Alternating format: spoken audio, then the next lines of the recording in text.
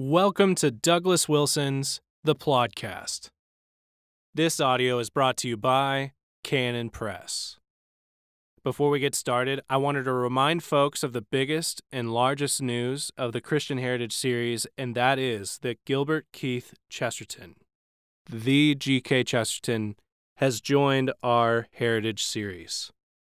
You can grab G.K. Chesterton's Orthodoxy at canonpress.com.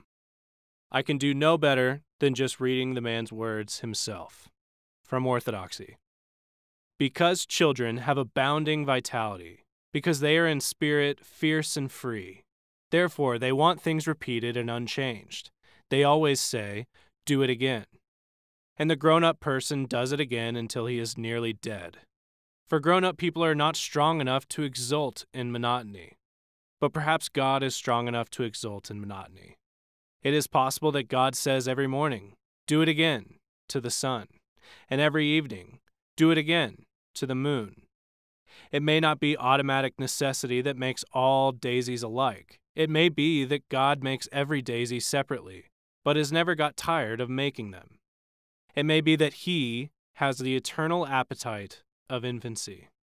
For we have sinned and grown old, and our Father is younger than we. Pick up G.K. Chesterton's Orthodoxy at canonpress.com.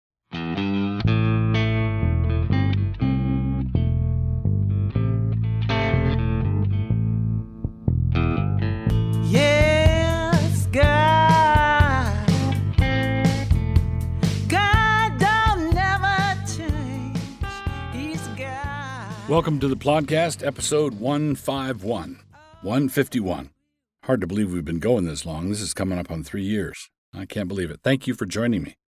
So, what are we going to talk about this time? Well, I want to continue an issue I brought up in the last Plodcast, episode 150, when I was reviewing Bastiat's book, The Law. In that review, I mentioned, I'll just state this to bring it up to speed and then develop it further. In that book, Bastiat says that the government is supposed to limit itself to the protection of citizens' lives, their liberty, and their property. Life, liberty, and property. And because of that limitation, that means that the government itself is limited. So if the government is only about maintaining justice, then if you have a sharp, narrow, restricted view of justice, then that means you can have a limited government. If you have a broad, expansive view of justice, that means that the government has to grow and expand in order to fulfill its obligation to provide justice. So if it's unjust for someone else to attack me and take my stuff, then the government's role is to prevent that from happening. All right, maintain law and order, track down burglars and murderers. That's what they do. If, however, justice is defined as somebody else having a free supply of chocolate milk for life, then that means there's got to be a chocolate milk supplier. That means somebody has an obligation to supply it, and somebody else, the government, has the need to stand behind the person who has to supply it, ensuring that he does so. Okay? Now that means government is, in principle, by definition, unlimited, or it's as unlimited as the greed of man. There's that passage in Proverbs where basically the pit opens its mouth and cries, "More, more." Well, that's the way envy works. That's the way greed works. That's the way that's the way it works when people have a bad case of the gimmies. Now, if you say this is what the civil government does, and this is all they're supposed to do, then somebody is going to say, and this is a common retort, and it's important to have something ready to hand to respond to this retort. That doesn't sound very loving.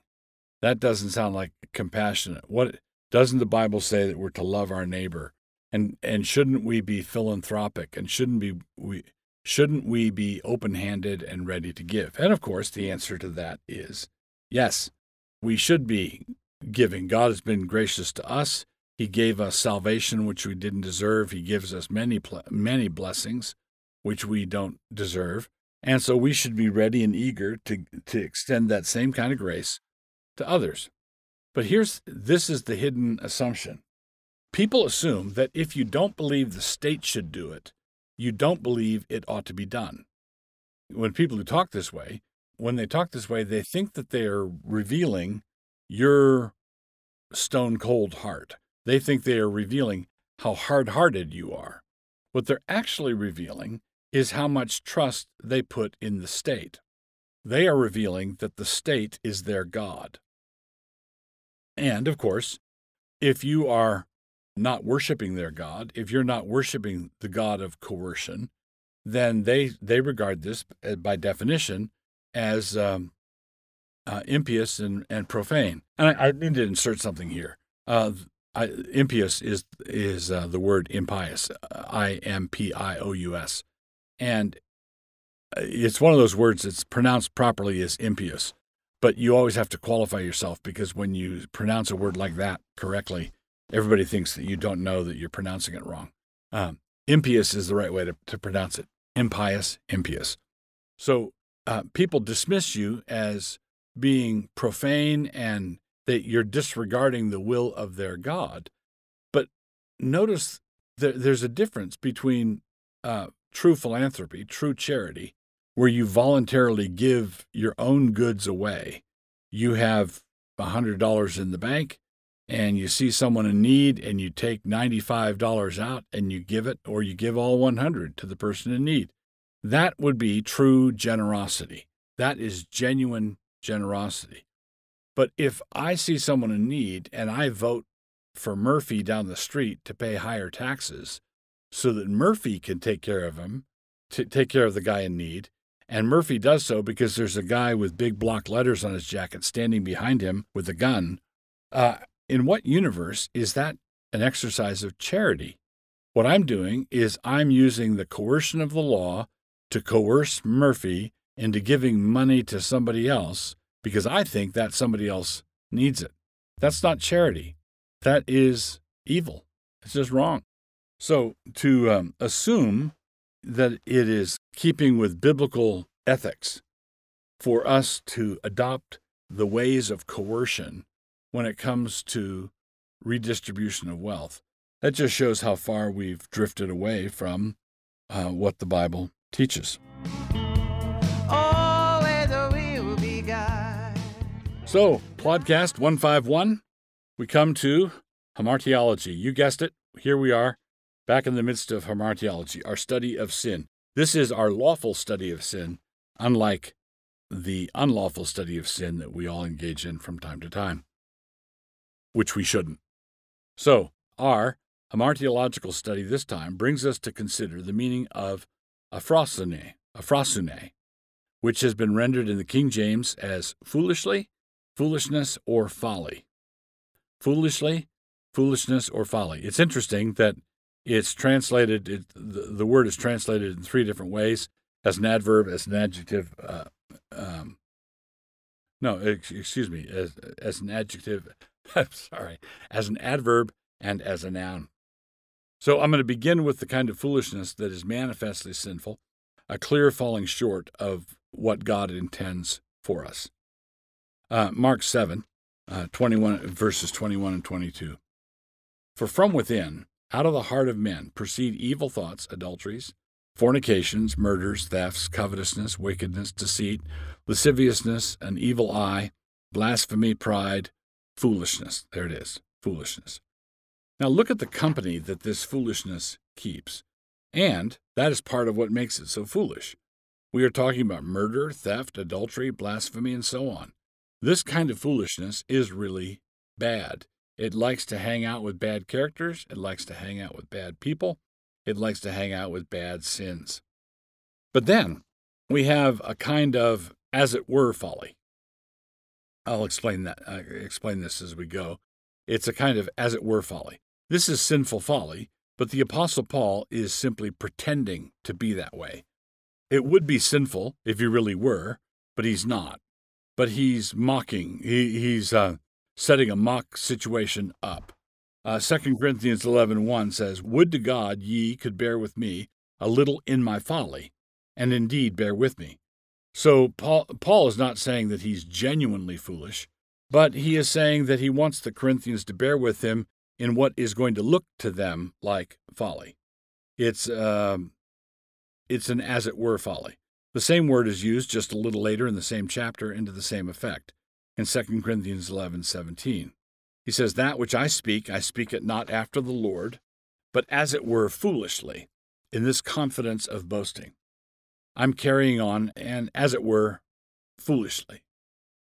And then in 2 Corinthians 11:21, just a few verses after that, "I speak as concerning reproach, as though we had been weak.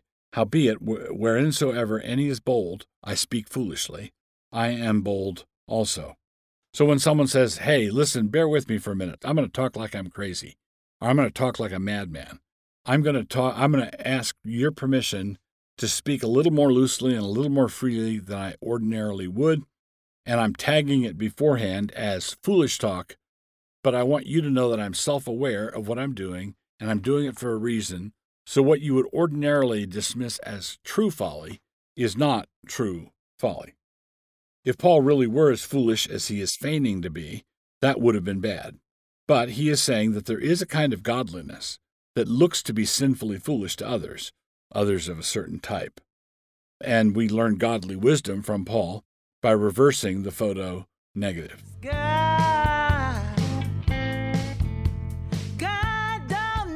So, in recent months, I've been going back to a few Francis Schaeffer titles that I read many years ago in the 70s and 80s.